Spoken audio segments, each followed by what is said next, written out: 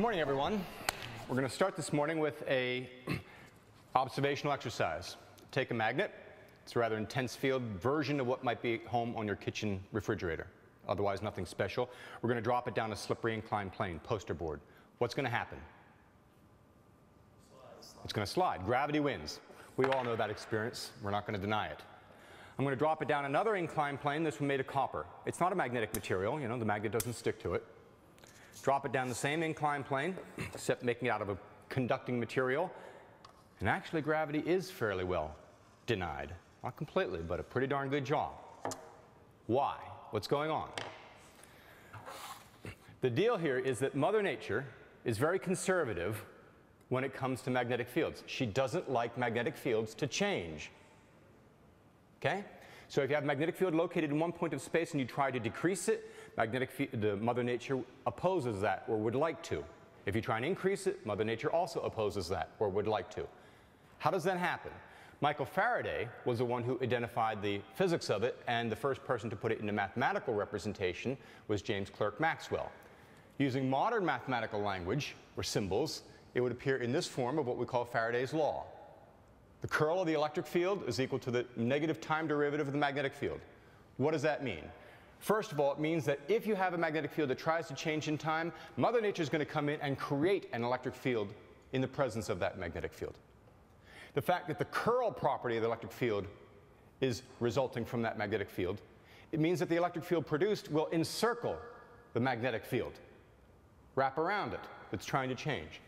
The negative sign means that it will be in a direction to oppose a change if it can.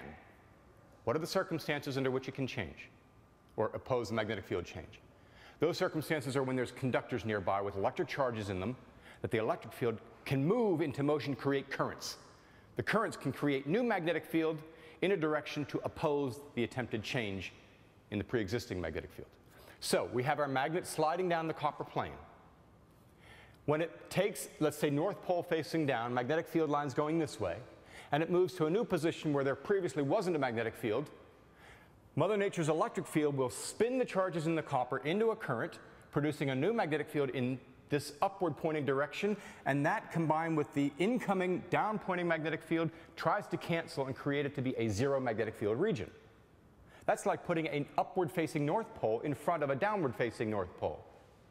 The same effect will happen on the back side, except the electric field will produce currents, create the opposite direction so that you don't change or don't reduce the magnetic field that was there a moment ago. That's like putting a South Pole behind the North Pole magnetic field. And so the action, this one pointing up, down, pointing down, this one attracts the magnet back, this one pushes the magnet from coming down, it slows the magnet down. Nice, pretty, cool theory. What's it good for? Magnetic braking. The same effect we just saw there. Where would that be found to be useful? Well, how about something fun, for example, to make it more fun and safer at the same time? Amusement park rides, roller coasters. At the end, you got to slow that thing down.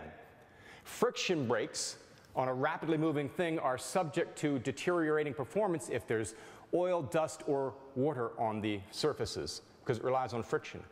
Magnetic braking doesn't. So you have that thing coming down the rail, and at the very end, you drop a copper or brass plate between a couple of magnets in the rails, and the whole system slows down without any fear of failing due to something on the surfaces. What else? Hybrid electric vehicles. You're driving down the hill with a hybrid electric vehicle. You take your foot off the acceleration, use engine braking to slow the car down, except it's not just combustion engine braking going on. Now it's on the drivetrain of the electrical side, it's an electric motor braking as well. There's conductors moving between magnets, and they help to slow the thing down. And the currents that Mother Nature produces in those conductors for this effect can be tapped to recharge the battery. So with this sort of approach, you can exploit these kind of techniques as an engineer to also be somebody just like a physician or a nurse or a lawyer that impacts the value of human health and improves the human condition. It's not just Nerd City. Okay? Thank you.